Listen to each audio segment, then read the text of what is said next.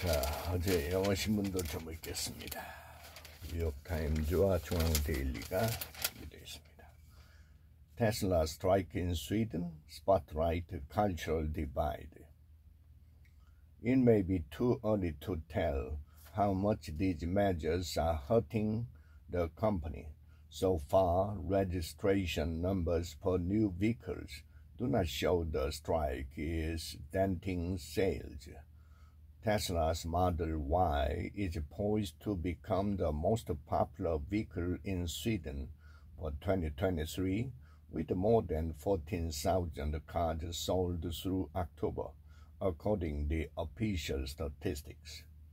The company also appears to have found a loophole to get around the postal workers' blockade by ordering license plate to be mailed directly to customers.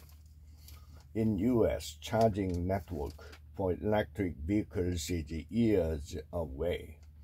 The slow rollout does not help the public's view on reliability. More than 2 years ago, U.S. lawmakers approved billions of dollars to build out a national electric vehicle charging network in the hopes of encouraging more drivers to switch to cleaner cars. The money included in the bipartisan infrastructure law was intended to help assure drivers they could reliably travel longer distances without running out of the power. But a robust federal charging network is still years away. Only 2 states, Ohio and New York, have opened any charging stations so far. A handful of others have broken ground on projects in recent weeks, with the aim of completing them in early 2024. In total, 28 states, plus Puerto Rico, have either awarded contract to build chargers or started accepting bids for projects as of December 15th. The rest are much further behind on starting construction.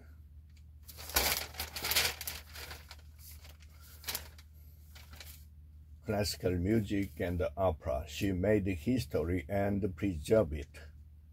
As a concertmaster, Albana steers the Vienna Philharmonic.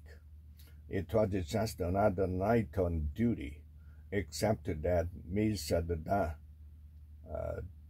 Danilova, 48, is the first female concertmaster in the history of the Vienna Philharmonic. Must-see performance in Europe this winter. Opera houses and concert halls are balancing fan favorite and surprise.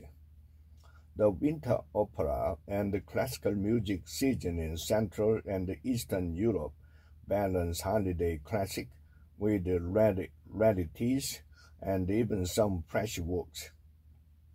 Opera houses and concert halls from Vienna to Berlin to Prague are presenting a varied program of old chestnut and new discoveries. Here is a selection.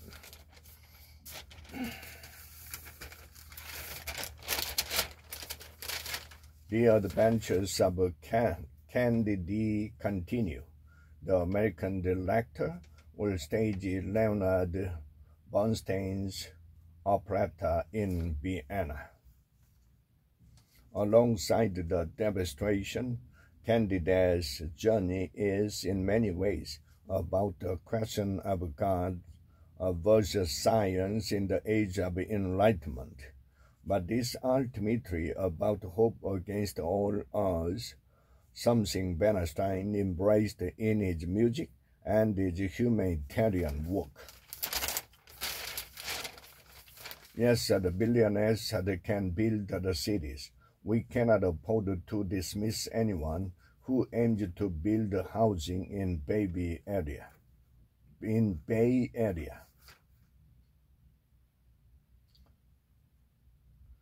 Deng Xiaoping justified China's move to free enterprise by saying that it doesn't matter whether a cat is black or white, as long as it catches mice.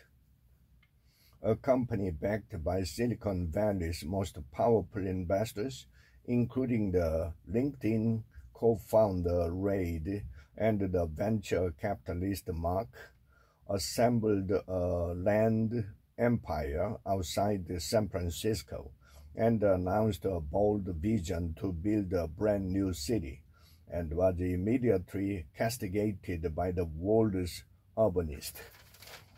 Why an Arctic explorer is the perfect scammer hero for 2023. The world loves a good scammer.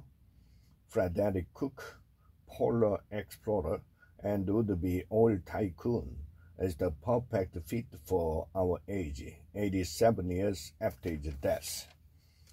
Honesty doesn't matter so much to our drama-hungry society. What often does is a clear disregard for the rules of the game. Many seem to adore or respect public figures who abuse the visible and frustrating weakness in the system that we wish we ourselves were brave enough to exploit.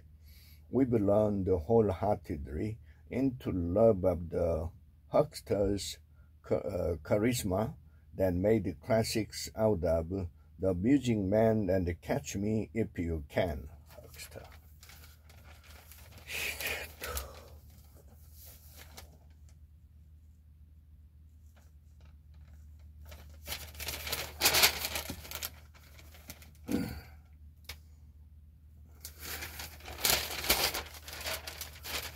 Business. Wall Street loves to guess in this open and is open wrong. Don't take prediction at face value because there is no evidence that anyone can predict the market's movements reliably. I find these forecasting exercises fascinating and sometimes learn a great deal from them, but I don't expect any of them to provide a roadmap to the future.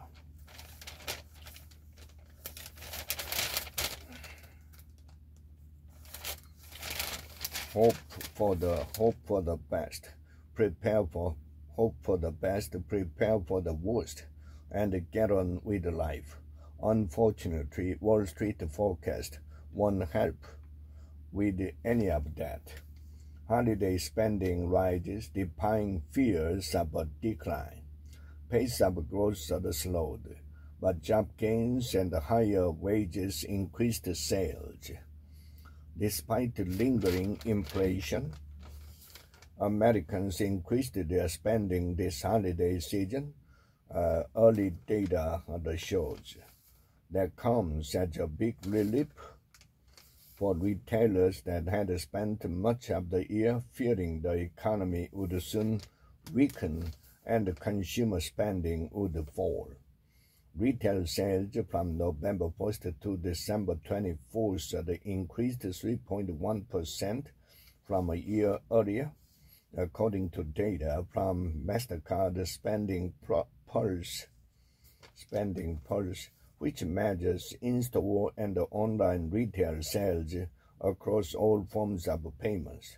The numbers released Tuesday are not justified for the inflation. Spending increased across many categories, with restaurants experiencing one of the largest jump, 7.8%, apparel increased 2.4%, and groceries also had gains.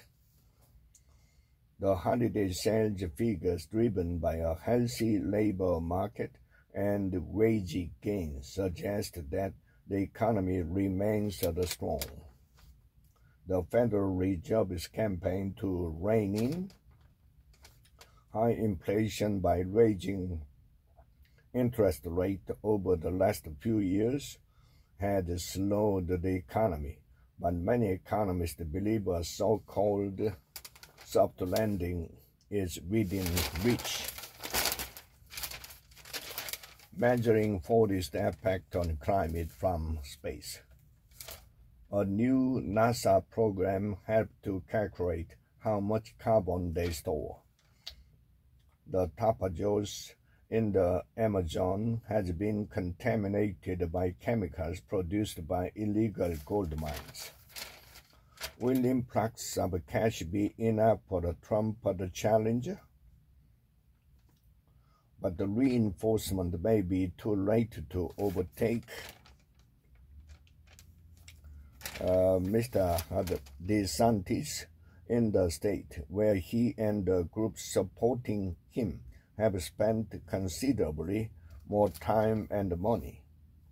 Jimmy Center, a Republican strategist in Iowa, who is unaligned in the race, said AFP actions endorsement and this boost on the ground operation could be the missing link for Ms. Harry, but he added that the group was up against a ticking clock.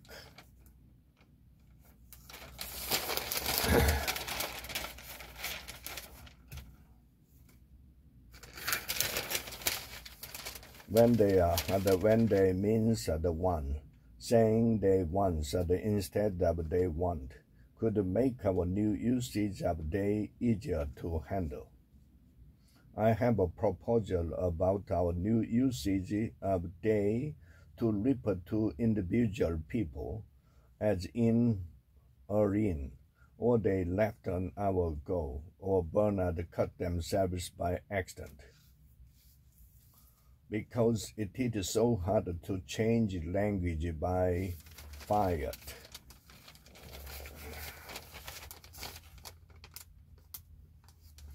I know that my proposal here must qualify as modest, but propose it I must.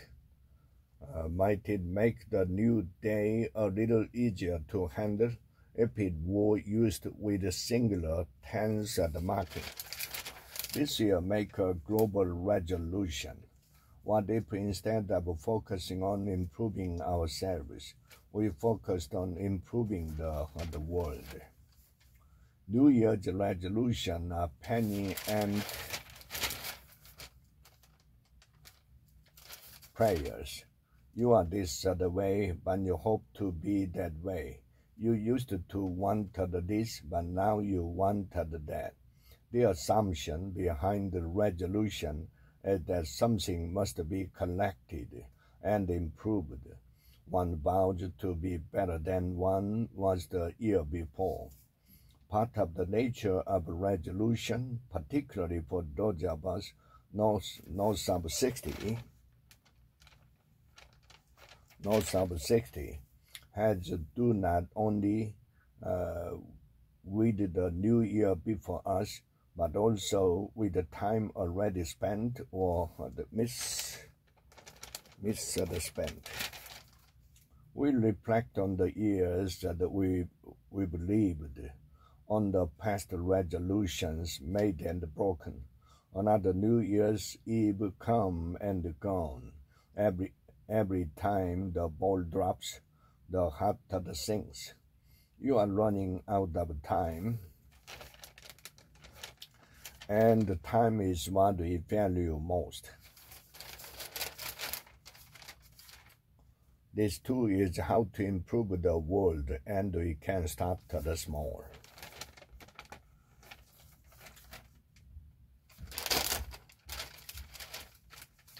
The intimate and the captivating. A 2023 roundup of favorite images from the New York Times styled desk. In New York, descending the subway stairs in a green power chute that practically steamed the spring and money.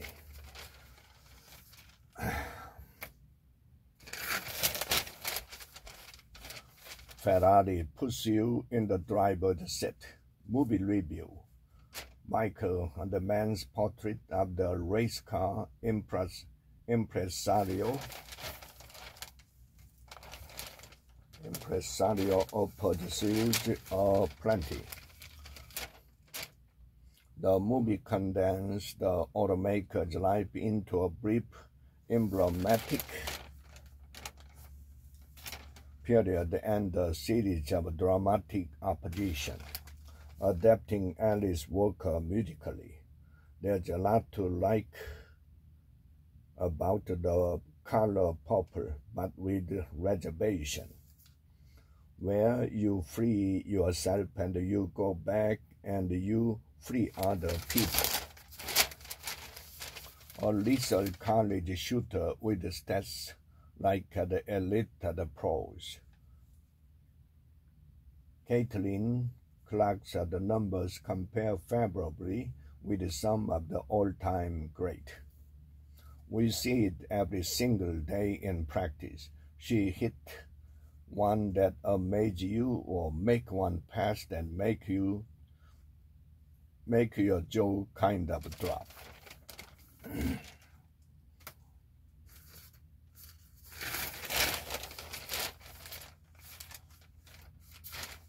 Brazilian composer coolly invigorated bossa nova. I consider myself politically proletariat, he told the New York Times in 2015. I consider myself economically bourgeois, and artificially I consider myself an aristocrat.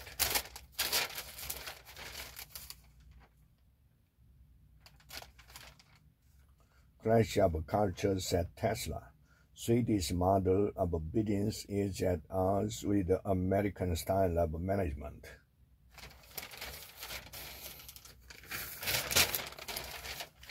Detours to chaos on the way to destination. In 2023, fires, flooding, and heat waves disrupted travelers across the globe. The take-home lesson is you take home.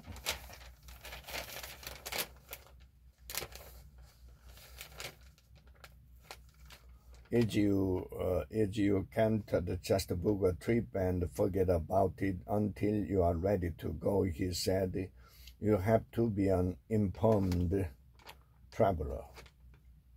Here are some of the year's most disruptive and devastating events for travelers and local residents. It was like going to sleep in paradise and waking up in hell, and all you could see was flames and black plumes of smoke. Commercial or classical, don't choose. Anthony can lead music from Black Panther as easily as Prokofiev. She bought her son the best bassoon she could afford. S91 the prestige, not state of the art, but a durable instrument. The weirdos of the star-spangled cosmos. James's journey through the study of these objects is exhilarating,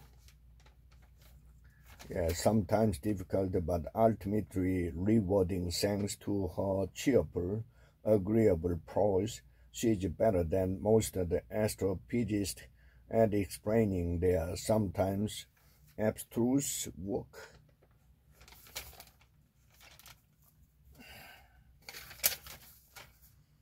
Correct the imbalance at high schools.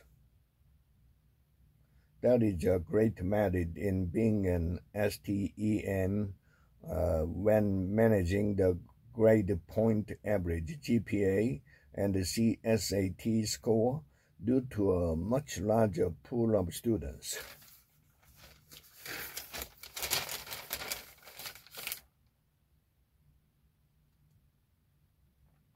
Songnam becomes matchmaker to boost birth rate. Dr. Tond Mayer also pledged to reform local medical center. As a former medical professional, Are you pushing anything else in the city?